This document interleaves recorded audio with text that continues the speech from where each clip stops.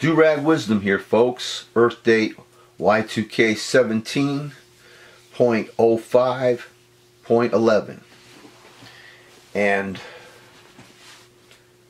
this experience that we are going through now, folks, fellow Americans, it's going to be one of the greatest, most epic political thriller dramas, docudramas ever made on the screen. I'm telling you right now. The characters, the suspense, the drama, the comedy even, the absurdity. I don't even know what the title of this, but we could call it A Plot to Hack America, after Malcolm Nance's great book that I'm reading. And that goes into detail about how the Russians managed to insinuate themselves into our country, into our politics. And ironically enough, this isn't the communist Russians, this is the oligarchical right-wing fascist Russians, which the GOP and the Trump-Putin bastard represents and supports. What a movie this is going to make. And with the firing of James Comey yesterday, well, he's in the midst of this investigation into the Russian connection in the wake of Sally Yates' stunning testimony. What a hero she is. He did, this creep, this wacko who doesn't know how to think, doesn't know about tactics. That's the one thing that's going to save us. His stupidity, his ignorance is going to help save us. I mean, he's surrounded by intelligent ideologues, but apparently he doesn't listen to them so clearly, because after all, he is a narcissist and a psychopath, this Trump-Putin creep. And as he said when he was running, only I can fix it. Only I'm going to fix it. Well, he's fixed it all right. Plunging our country into perhaps a constitutional crisis. And Chuck Schumer was supposed to meet this morning at 9:30 with the Democrats in the Senate. And I don't know what they met about. And the pundits were theorizing that perhaps, and I hope this is true, that the Democrats will boycott anything this administration tries to do, especially appointing a new FBI director, until we have a select blue ribbon independent committee headed by an independent prosecutor who will be there, all of them, to investigate what the hell happened. And short of that, it's absurd. It's a sham. We already see the Watergate connections. This creep definitely has something to hide. And I wouldn't put it past him, folks. I hope he doesn't have something hidden somewhere where you can bring out a bunch of military people all over this country to do a coup on us. I hope he didn't plan that in advance, because I don't put it past him.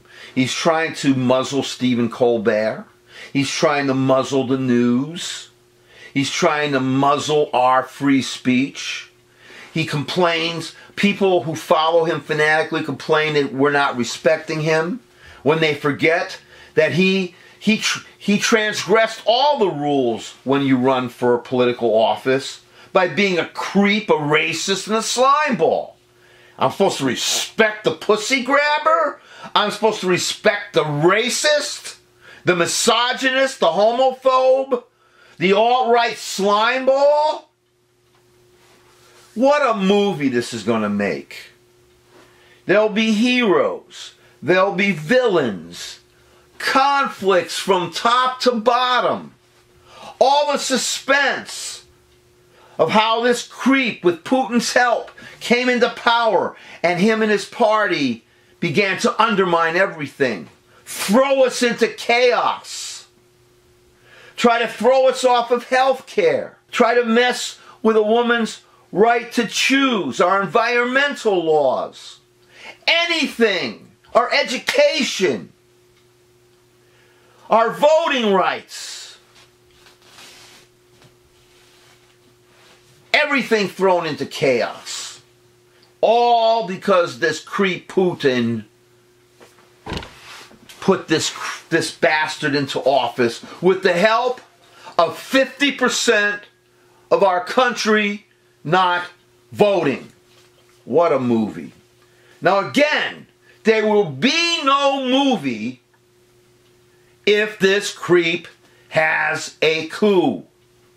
If he assassinates Steve Colbert, Bill Maher, Keith Olbermann, Rachel Maddow, the Young Turks, Jimmy Dore, Lawrence O'Donnell. If he tries to assassinate Robert Reich, who's also available on YouTube. I can see it happening. This prick has the codes to blow up this entire planet. And the movie that's going to come out of this, if we defeat him, and if this firing of Bill O'Reilly, Bill O the Clown is any indication, if the defeat of the radicals in the Netherlands, the right-wing radicals in the Netherlands is any indication, if the defeat of this Le Pen piece of garbage in France, Vive la France, is any indication, and the fact that we in this country are not as stupid as these Republican GOP, Trump Putin fascists think we are, he is going to fall. He is going to fall. And as pessimistic, as cynical as I am, because I know even after this creep falls, and we get him impeached, and we get rid of Mike Pence with him, we still have to deal with that creep Eddie Munster, Paul Ryan, who would become president of the United States.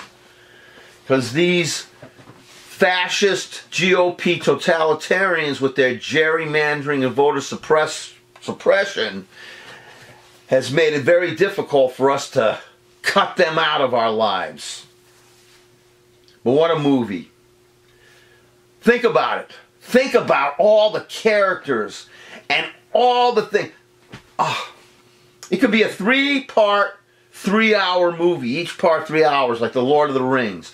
A political thriller epic.